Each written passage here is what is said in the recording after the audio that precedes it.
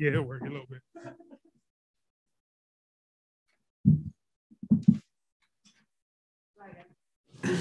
DeMar, we actually just kind of becoming the same thing after the game, to your credit.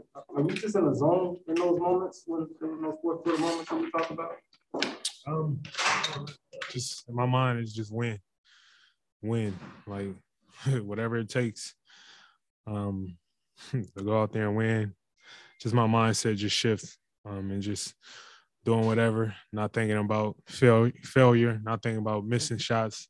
Everything is just about being aggressive and win, and I can live with whatever the results is after that. But for me, I just kind of just lock in and kind of, turn into something else mentally. Could you say the same thing for the team too? I mean, for you sure. guys come in here, second game of the road trip. For sure. Short-handed, lose out. Yeah. I mean, it says a lot about our team, how resilient, how, we approach challenges. We don't shy away from them. We accept them. I'm proud of every single guy on that team.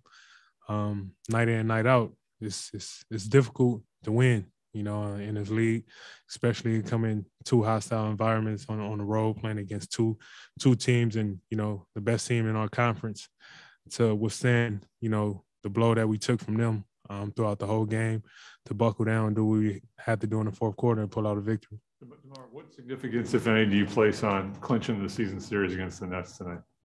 I don't know. It's just, I don't think about it. I just, every time we go out there, try to compete against these guys. I don't think we think about clinching, a series with them throughout the season. It's just another opportunity. We got another opportunity in a couple of days, and that's just how we look at it. How about going 2-0 against a team that a lot of people consider to be the best in the East?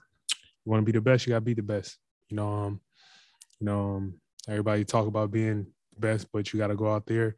No matter if you're shorthanded, you want to be the best, you got to go out there and compete against the best. DeMar, what changed for you guys tonight? You were down double digits in the third quarter, and, you were able to turn things around. What did you guys do? We're just going to keep coming. We learning not to get down on ourselves if we making mistakes, if we missing shots, if other team kind of got it rolling. We learning a very critical part of the game of understanding, still stay level-headed, stay balanced. It's a lot of time in the game for things to turn over. Just stay the course, do what we work on, trust our defense, trust our offense, trust each other.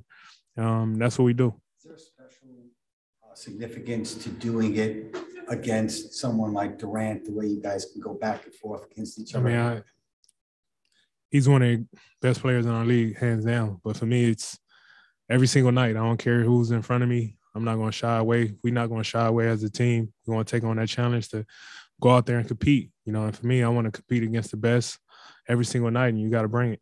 What did it mean for Lonzo to hit that three? I mean, he didn't shoot particularly well from three last 2 games, but for him to hit that big one. It's big, We trust him. I tell every single guy, I don't care if they miss 10 in a row, shoot the next one, and that shows a lot about who Zoe is.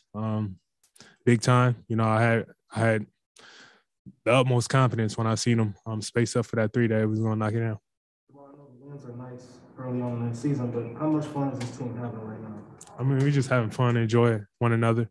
I tell these guys all the time, we got to enjoy every single moment. You got to live in a moment and appreciate it. You can't take nothing for granted. And we go out there as a group every single night, every single day when we have practice and try to figure out ways we can make our job easier on one another. When you have a group of guys like that, we could come in hostile environments like tonight and pull out victories. A trip like this bring you guys closer together, even closer?